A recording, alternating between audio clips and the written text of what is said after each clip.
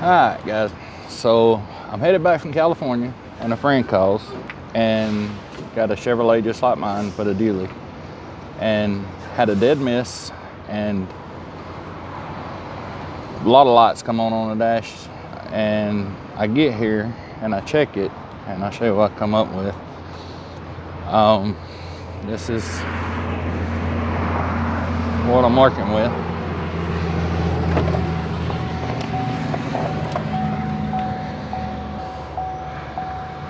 P0207, and it is a cylinder 7 injector circuit A.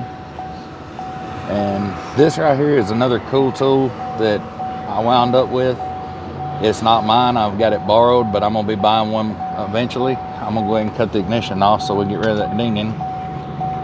And yeah, it's Bluetooth, plugs in right here, and so far it's pretty great. It does let you do the manual forced regen and all that stuff, but it also reads the code and it says permanent. Now whenever, let's see, now get in here, maybe you can hear me a little bit better. If you remember, I did a video not long ago on my truck. I had to replace the number 7 injector connector, and that's what I'm thinking it is. That's what we're hoping it is, and I have a spare. So when they told me what was going on, I told them that's what I figured. It just happened all at once. So they pulled over and waited on me here, and I'm going to see about getting this put on. A lot quicker and faster than the dealership, but I'll try to get a little bit of video of it. But I have the video on mine, which would probably be a little bit better because I was able to take my time a little bit better. I don't know how this one's going to go, but anyway, I'll get it put on. We'll clear the code and see what happens. I'm going to use the jack to jack it up because it gives you more clearance between the fender well and the tire. But if you have one of these on your factory jack, I love this one. Take a 13mm 12-point socket. This one's 3/8 drive. Put it up on there and it fits pretty snug. And I tap it down until it gets a good bite on it. You do have to knock it back off with a hammer or something like that. But once you put it on, the impact doesn't work that good. You need a drill. Put the drill in low gear and an adapter for 3/8, and I'll show you how that works. You don't want to get under the suspension. You want to make sure you're under the frame, because if you're under the suspension,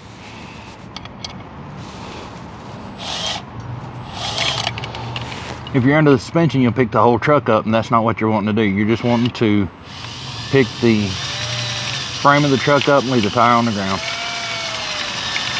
So you don't want the tire to come off the ground either. So just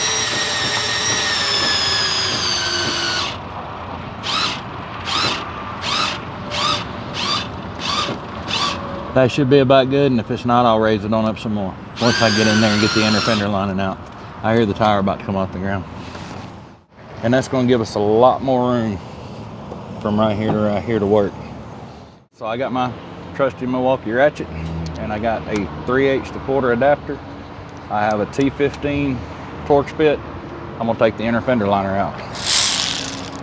Always make sure you got it on loosen, because I'm real bad about grabbing it. And when you're taking the inner fender liner out, there's these Torx bits right here.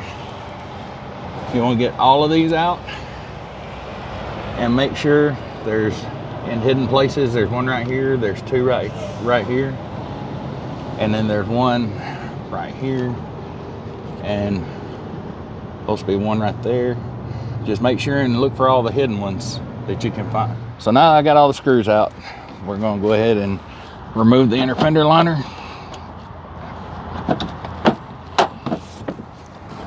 Which is not that big a deal. I'm sure most of you guys have done it before.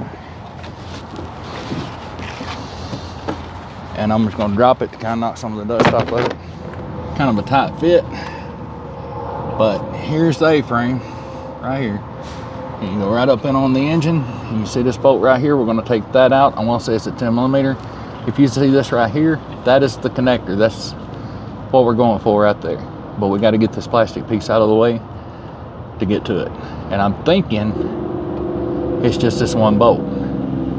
but there may be another on top. But I'll get this one out and I'll wiggle it around and check it and see. So I came in and took this 10mm bolt out right here, and now you kind of got to lift and wiggle and pull, and I already did that, and then this plastic cover will come right out.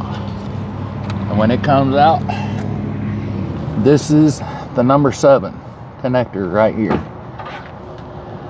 All right, and this is where they put it together.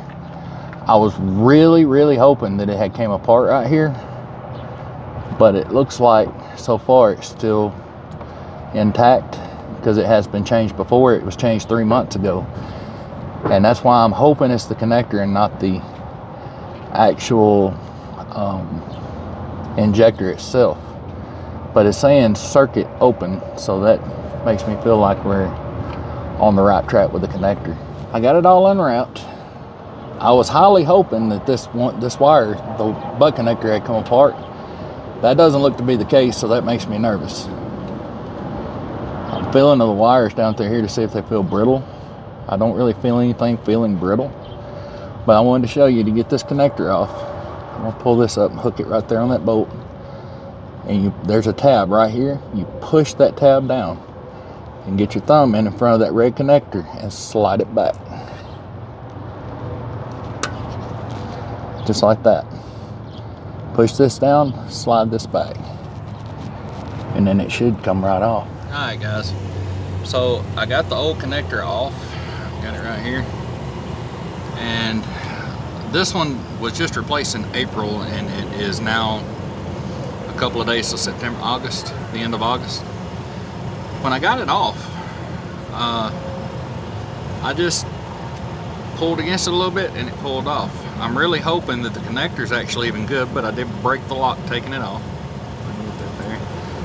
I couldn't get it to release, and I kept pushing harder and harder and harder, and finally it just, the top part broke off. But when it broke off, it did go back far enough to get it undone. So regardless, it is off, and hope this is it. But I got my new one here that I bought for my truck, and we're gonna snap it on, crimp it on, and see what happens. Here's the wire. It's another thing I kinda didn't like. Well, the one is stripped off pretty good. The other one is not really stripped off that good. And I don't think the one that's not stripped off so good pulled right out. I'm hoping that was the issue, but I'm going to crimp these back together and plug it back in, and we'll fire it up and see what happens. Alright, so I got one that's in there, and I stripped off a pretty good bit of wire. The last one you seen, it was cut off real short, and I was wondering if I broke it, but I couldn't see it like that, so I feel like it was just cut a little bit short. Maybe it was, maybe it wasn't. We'll find out shortly. So I've already got this one crimped in. Take my lighter, melt the shrink wrap, and then I'll crimp the other one in, do the same. I tried to split some of this back a little bit. I should have trimmed that tape off, but I didn't, because the more I trim off of it, the more likely they'll be to get away from each other. I think it'll be fine. There's the finished product. I don't know if it's going to do anything for us or not. I'm hoping that the wires was loose inside the connectors. If not, I don't know, but let's start it up and see what happens. And the check engine light was on, reduced engine speed was on. Alright. So, and the Stabilitrak, traction control, and we're both getting that coolant level low. We're going to have to replace the tanks to get the sensors. I'm going to do the whirly fab and see how that works, but we're going to clear that.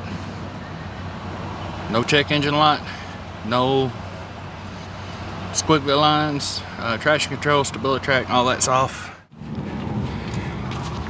Alright, I think we're fixed. I don't know what was wrong with that other connector. I didn't really see anything wrong except for the wire did slide out of that one. I'm going to keep that connector in case I have a mishap on the road. Maybe it can get me out of a jam until I can get a new one. But I also, if you look, I left those wires way too long. And I can't really do anything about it now because I just kind of messed that up. So I'm gonna try to tape them up and get them as good as they can, but if you see this right here, that's the exhaust, and that exhaust gets super hot. All this, I think that's the firewall, and then right here is the exhaust. So you don't want these by any means touching that, and they're already touching the firewall, so I'm gonna have to figure out how to fix that. So when you're cutting your wires, don't cut them too long, but if you cut them too short, they'll be a pain in the butt to actually deal with. So that's why I cut them as long as I did. I did cut over half the length off, but you know. And this is number 7. If you want number 5, it is right beside of it right there. That will work on 5 and 7, getting at them right here. And then I have not done 1 and 3, and I do not look forward to doing 1 and 3. And I've not personally done any on the other side. There's a fuel line you have to take off and stuff. So I put one zip tie kind of loosely around right here. I made sure these wires were not in a bind. They're taped off right there from the factory, and they come right out and go into those. And I just hooped it around, and when I put the cover back on, the cover is going to hold them right down like that. Okay, and now I put the plastic cover back on and make sure and get it underneath that lip right there. Come in from the back and down an angle, finesse all of this stuff, don't force anything. And now 110mm bolt. And it doesn't have to be super tight, just make sure it's good and snug. And now it's time to put the inner fender back in. Alright, inner fender well's back in. Time to let her back now.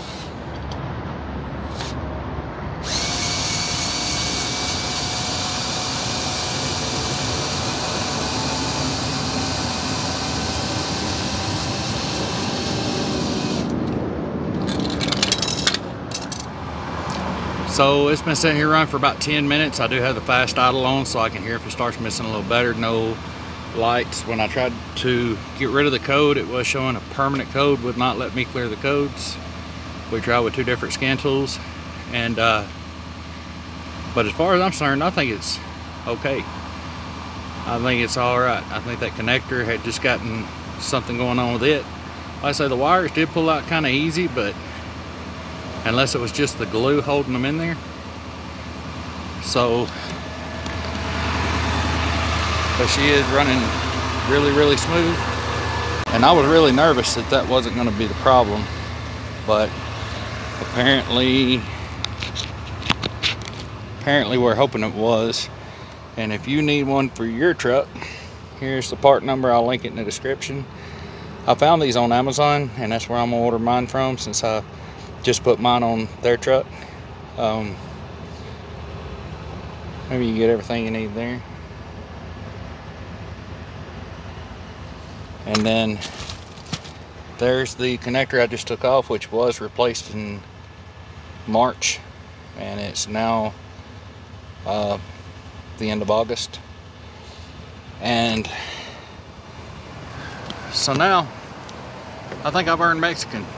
They're gonna have to buy me Mexican. I missed a good steak at T. Joe's in Cheyenne to come on over, but I'm gonna go do that. If you didn't see my other video, I hope this helps out. I was really kind of up in there. I didn't know if this was gonna fix it or not, but I was hopeful, and so far so good. But hope you liked the video. Like, share, subscribe. See you in the next video. Alright guys, it is way later that same night, and I just talked to them. They made it 250 miles down the road, no issues, and that leads me to believe that it was definitely the connector. And after what I looked over the connector, I didn't see anything wrong with it. The only thing that I can figure that happened to that connector was when they crimped it, it didn't crimp good on that one side, because I did grab hold of it and it pulled out. I think the main thing holding that connector was the shrink wrap, and I do believe the wire was in the connector, and that's why it lasted the 3 months. And I don't know if they had a bump. I don't know. It just happened where it got loose. It wasn't conducting enough current to make the injector fire. That is my personal opinion on it. Maybe right, maybe wrong, but the truck is running smooth. Another thing I kind of wanted to throw in there that I probably should have done in the video: if you have a this is, once again, the best of my understanding, I'm not a tech. If you're having a P207 is what that code was. So we changed the one on the number 7 cylinder. If you're having a P204, the number 4 cylinder, P201, the number 1 cylinder, P20, and then that last number would be the cylinder. And just for reference, just like on, far as my understanding, just like on old school Chevy, if you're standing in front of the truck, looking at the driver's side starting in the front will be 2468, and then on the passenger side it'd be 1357. So that's where your cylinders are. So if it says, if you happen to see you got a number 6, so you go to the driver's side 246, a third one back. And I've not done any of them on the actual driver's side, so you know, when I do, I'll put that video out too. Anyway, kind of wanted to give you guys an update, tell you what I knew, and I hope this helps somebody.